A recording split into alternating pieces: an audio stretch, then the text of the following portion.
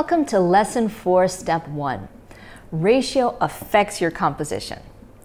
A photo's aspect ratio is a fundamental basic part of photography.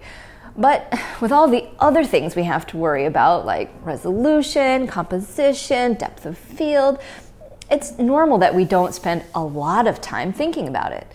But we should, because a photo's ratio can have an enormous impact on its quality. And that's because it directly affects the photo's composition.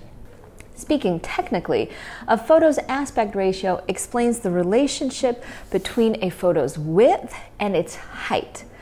The first number in the aspect ratio is always the photo's width, and the second number is always its height.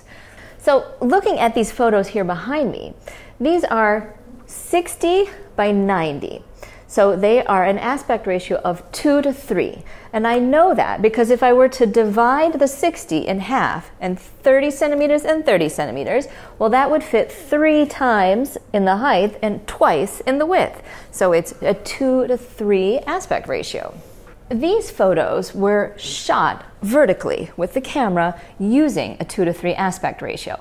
And that's why they look so good. Because photographer Albert Droz, who's the one who shot them, he composed them specifically using that aspect ratio.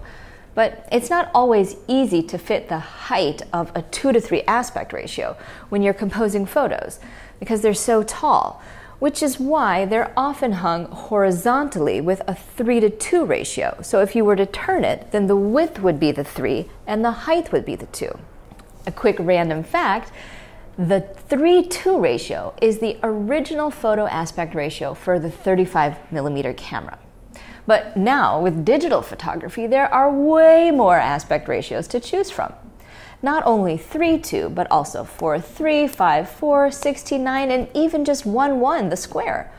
With all these choices, it's good to understand how each one can affect your photo's composition, and thus its quality. Every photo is shot with a specific aspect ratio, but it's pretty easy to edit a photo to a different ratio. We'll get into the specifics of how to do that in step 3, but before we get to the technical part, I want to talk about how that type of change affects the photo. You can think of changing between aspect ratios like cropping your photos to a new size. But if you're not careful, a new ratio can really change the photo's composition, and not always positively. For example, if you have nice leading lines in the photo, but because of the crop, you miss the end or the beginning of the lines, the photo just isn't as interesting. It won't hold the viewer's attention as long, and you basically lower the quality of your photo.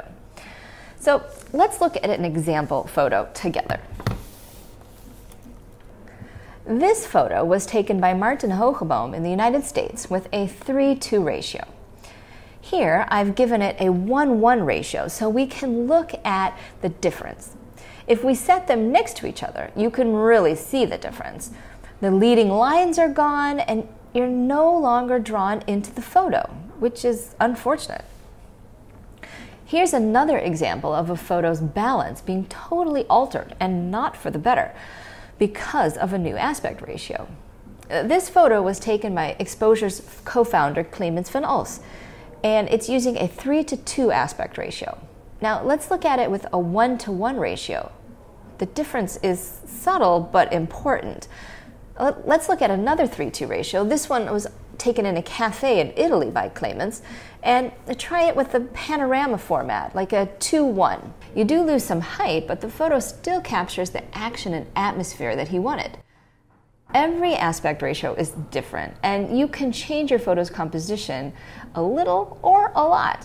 When a photo works with several different aspect ratios, it comes down to a matter of personal preference and how a photo with that ratio will look hanging in your home. And remember, a photo's ratio is completely separate from its size. Photos with the same ratio can have very different sizes. This 3:2 photo behind me is 135 by 90 centimeters, but it could be much smaller and have the same ratio. For example, these photos on the side are also 3:2 if you turn them, but they would be much smaller. So throughout this lesson, keep in mind that ratios we can talk about can be printed in a variety of sizes. The ratio is more about the shape than the size of your photo print.